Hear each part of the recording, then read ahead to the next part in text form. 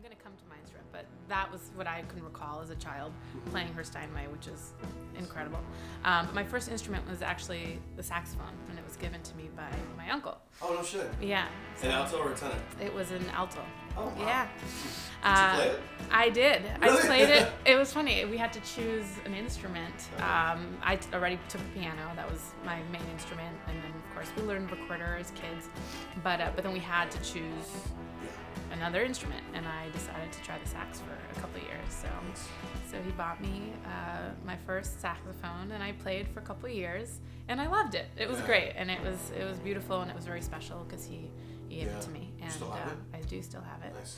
And but I have not played in a long time, and that was in high school, and that was just for 2 years. But it was interesting. I've never really played a wind instrument, and it was something especially given to my uncle. So Totally. So that was my first. Wild. Yeah, that was my first instrument. Nice. That's interesting.